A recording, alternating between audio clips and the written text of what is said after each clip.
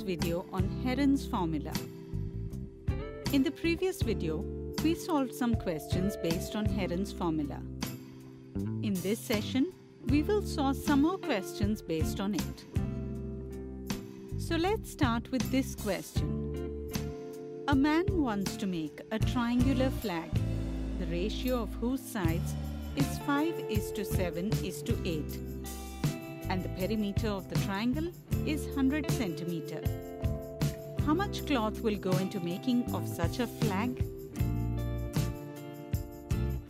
In the question, we are given the ratio of the sides of the flag is 5:7:8. In these three sides, one factor will be common, on multiplying with which we will get the measure of the sides of the flag. Agreed that the common factor is y. Then the three sides of the triangular flag will be 5y centimeter, 7y centimeter and 8y centimeters respectively.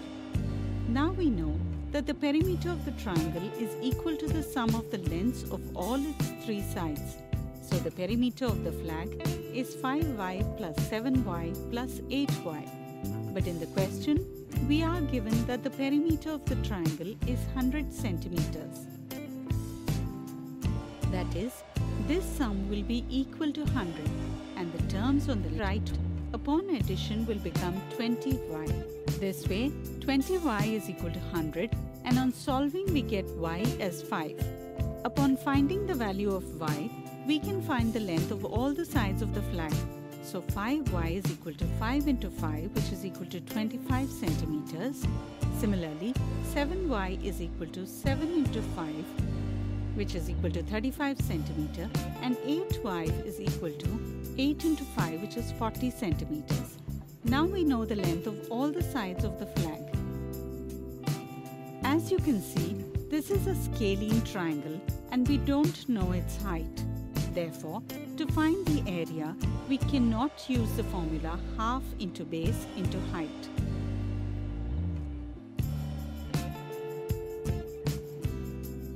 We will use the Heron's formula here.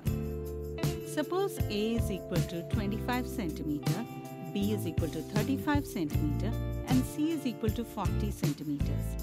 Let's find the value of the semi-perimeter first, which we will get as 50 centimeters. Now, we will find the value of the terms in the bracket S minus A, S minus B and S minus C. Now, we will find the area using Heron's formula. Friends, as you can see, this is a very big figure and we still have to find its square root. In such cases, it's easy to find the square root by writing it in the form of factors. Here, we can write 50 as 5 multiplied by 5 multiplied by 2, 25 as 5 multiplied by 5, and 15 as 5 multiplied by 3, and 10 as 5 multiplied by 2. Now friends, here the number 5 occurs 6 times and the number 2 occurs 2 times. By taking these numbers out of the square root, we will write the number 5 3 times and the number 2 once. And we will write the number 3 within square root. In this way, we will get our answer. Hence, the person will require 250 root 3 square centimeters of cloth to make the flag. Now let's move to the next question. Here, we are given the triangle ABC and the triangle DEC are congruent. Also, in the figure, we know that the length of some of the sides, so along with the areas of triangle ABC and triangle DEC, we need to find the area of the complete figure. Friends, as is given in the question, triangle ABC and triangle DEC are congruent. And we know that corresponding parts of corresponding triangles are equal, which means their corresponding sides will be equal. Hence, AB is equal to DE, BC is equal to EC, and AC is equal to DC. So the length of the side AB will be 7 cm, and in the triangle DEC, the length of EC will be 5 cm and the length of DC will be 4 cm. Now we will use Heron's formula in the triangle ABC to find its area.